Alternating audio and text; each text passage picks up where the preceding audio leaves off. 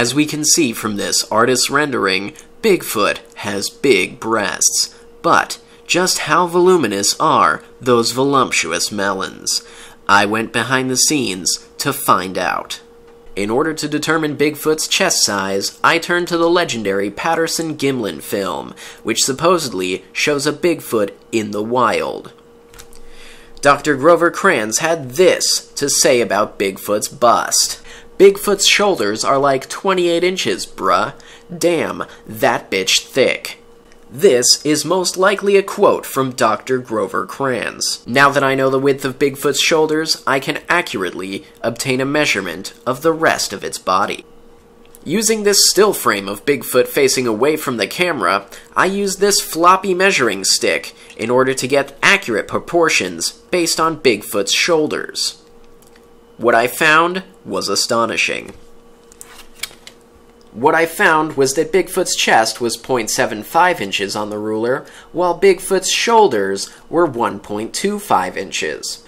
This brought me to the conclusion that Bigfoot's chest was 60% of its shoulder's width, meaning Bigfoot's chest is 16.8 inches wide. Next, I took a side view shot of Bigfoot and blew the picture up till it matched the size of the Bigfoot in the other still image. Taking measurements from here, I was able to determine Bigfoot's chest depth at 14 inches. Following this, I then took the most famous image of Bigfoot to date, the one that shows its breasts in full swing. Taking measurements from this image, I then determined that Bigfoot's breasts were 8.4 inches long. I blew up a balloon in order to provide an accurate representation of Bigfoot's boobie. This balloon is an accurate representation of the size of Bigfoot's boobie, as we can see by holding up this yardstick. That's a big breast. As you can see here, this boobie would not fit on my chest. My next step was to set up a little bit of geometry, which I am excellent at, and create an accurate representation of Bigfoot's chest measurements.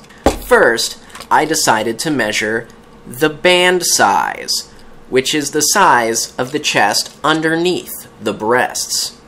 This measurement came out to an astonishing 61.6 inches, matched only by the fattest of land whales.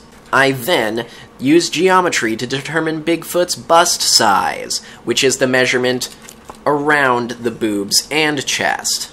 This measurement came out to 78.4 inches. That blows them all out of the water.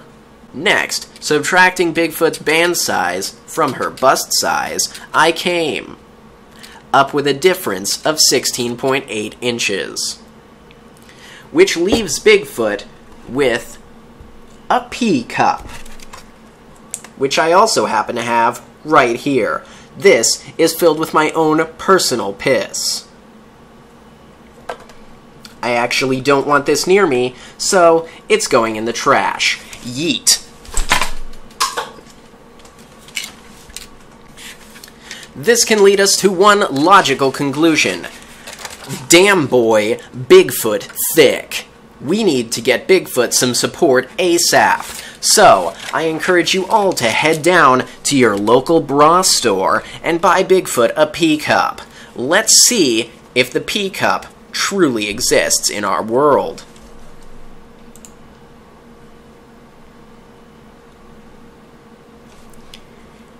Turns out the pee cup only exists in the doctor's office and in the homes of deranged psychopaths.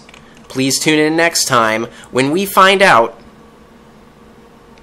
Breaking news, college frat boys everywhere are on the hunt for Bigfoot. Will these traps work? Find out next time on Bigfoot Booby News. I need to get this off of my hand.